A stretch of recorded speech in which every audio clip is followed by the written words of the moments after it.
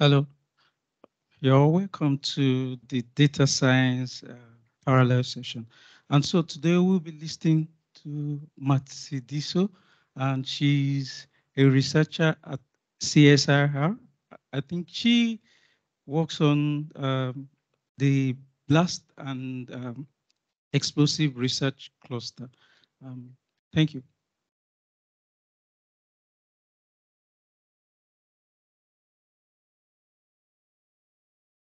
Okay. Show of hands, who was at the social mix last night? Okay, I'm giving you all permission to nap if there's a need. And I'll try to keep this as short as possible so you can also nap before the next presenter shows up. Okay, so as mentioned by Sunday, my name is Matshidiso Marengwa and I'm from the CSIR. I'll be taking you through a very brief presentation on data cleaning using OpenRefine, a case of data extraction from social media platforms. So the contents of the presentations will be as follows. I'll take you through the definitions. We'll provide brief descriptions of the most prevalent terms used in the study. I'll then give you an introduction, which will give you insight into the purpose and objective of the study, and also the relevance of the work done in the defense industry. I will then take you through the analysis of the social media leads used in the study, which will take you through the steps and processes followed to extract and capture the data used. And then I'll take you through the data cleaning process using OpenRefine and conclude with recommendations and future work. So social media is defined as a computer-based technology that facilitates the sharing of ideas, thoughts, and information through virtual networks and communities. Such platforms allow for the real-time transfer of data across various channels between individuals who share the same views on topics and other shared interests. Data extraction then entails the collection and or retrieval of various types of data from disparate sources. This involves the processing, structuring, and storing of said data in a format that makes it coherent and applicable to its users. OpenRefine is then defined as an open source desktop application for data cleanup and transformation to other formats, which includes the extraction, transformation, and loading of data from one format to another using extensions and other web plugins. So the mining of social data for various purposes has become a norm in most industries due to the discovery of the potential and value of information and knowledge that can be extracted and applied by its users. The data used in this particular study was collected over a period of 10 months as a means of gaining insight into blasts and explosives related research. This data is vital as the communication that took place and other exchanges on social media platforms occurred in real time, thus making it timely and enabling other stakeholders to make informed decisions when the need prevailed. With respect to the defense and security, the mining of social media data can facilitate the reporting and monitoring of incidents that occur on a global scale. The data mined in the presentation was sourced from Twitter and other online platforms such as Reuters, the Daily Star, and Army Technology. This in turn enabled the corroboration of data through trading it off with other viable sources of information covering the same events or incidents. I will now take you through how I went about analyzing the social media leads received. So a simple spreadsheet in Excel was created and decided upon as a feasible method to capture the data received from the social media platforms and other online news platforms. This was structured in a manner that sort of like guided the data capturer as to what type of information they should be on the lookout whilst skimming through the media posts. So Twitter alerts was set up first to provide regular updates on blast and explosives research. We then extracted the Twitter post keywords to create a query, which was then used to search on various search engines. The hits returned were then evaluated and skimmed against the Twitter post to determine whether or not the information presented in the post has any relations or correlations with the initial post received from the Twitter alerts. Sorry about that. In terms of the triangulation of the data received, we analyzed the following: the title, to determine whether the syntax is similar to that of the Twitter post, the content to determine whether there are any correlations between the content, the source to verify the credibility and validity, and also the date to determine the timeliness of the content. These posts were then used as leads using the search query to identify other posts, which were then all skimmed, and then data was extracted from all three posts, apart from the initial Twitter post from which it stemmed, and then used to actually populate that Excel spreadsheet that was mentioned earlier on.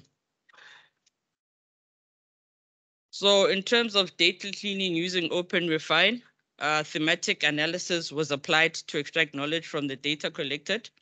And then data extraction was facilitated by the set descriptors highlighted in the spreadsheet created. Then OpenRefine was used to help mine, clean up, and visualize set data. This data actually provided answers to, but not limited to, questions such as the most prevalent sources of blast-related information, the types of events or blast incidents identified, the devices used, the perpetrators and explosives ordnance groups, and the methodologies and techniques that they used to dispose of explosives, the locations in which the incidents took place, and also other explosives and fireworks safety issues if there were any. Then all of this was then compiled into a summative report at the end, which provided insight into the state of explosive research, effects of blast incidents, and trends within the domain. Okay, so this snippet over here provides insight into the countries with the highest track record of explosive incidents and helps shift focus on which countries to monitor the most. The next one provided insight into the environments in which most of the incidents took place, and also of the most popular devices that were used by the perpetrators. This was then applied to help drive internal research and shift focus and effort to predominant threats in terms of the explosives identified that should be kept on high alert, and also the mitigation strategies that could be applied by groups. This one then provided insight into the training efforts used by the EOD groups identified, and also the types of methodologies and techniques that these groups were using and are found to be most effective. And then the groups and participants of these exercises were also extracted as a means of creating a database of potential suppliers or collaborators if the need prevails. I told you this would be short. Now, coming to the end of my presentation, I recommend the automation of the triangulation of the data used in the study from other online platforms, and also the use of web scraping software to automatically extract and define data from other online platforms. I'll also look into the application of this work done in other research areas or tasks. Those who are napping can wake up now, and those who didn't, yeah, you can commence your nap. Thank you all for your time.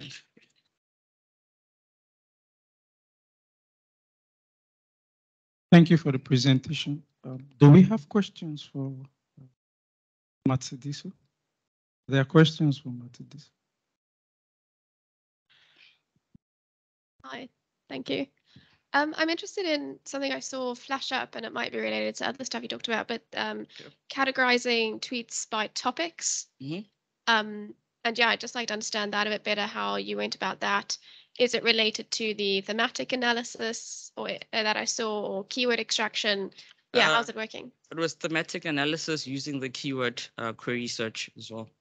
So that's how it was done. Yeah. Okay, so that template I showed earlier on actually kind of like specified what exactly should be on the lookout for during skimming those posts. Okay, and is there any use of like synonyms or other kind of semantic analysis related to your keywords? Yeah, you could develop an ontology with synonyms, which would then guide the query as well. So Okay, cool. Thank you. Sure. Are there other questions?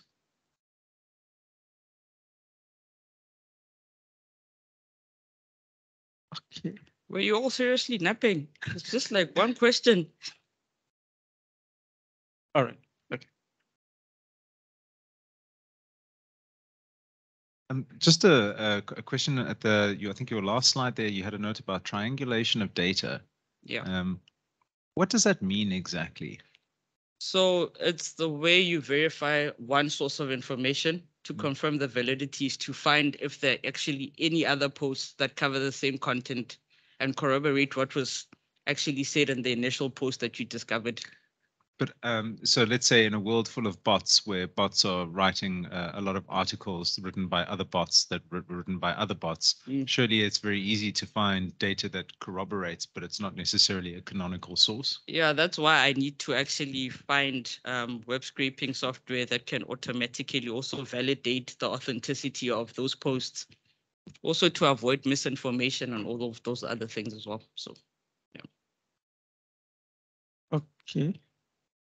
I have two questions for you. Okay. So how did you go about the correlation? Oh, it was a tedious task.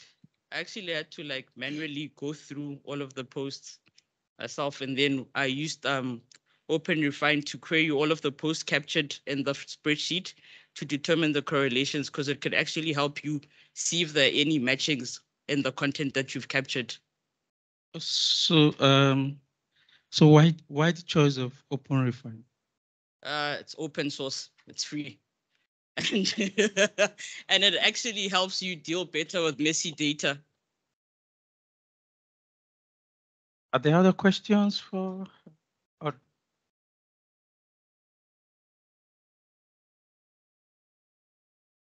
Thank you so much. I just wanted to ask about what informed your keywords. How did you determine those keywords? It was actually, I had to sit down with the client and actually figure out exactly what the requirements were for this particular task. So a lot of the insight I got from the clients for which I did this task. And how big was the corpus of Twitter data and I guess the data in general that you had to sift through? It was massive. Yeah, it was I imagine. massive. Yeah, that's. Oh, I would love to talk more about it at the break. If Awesome. you- We'll do that. Thank you. Right.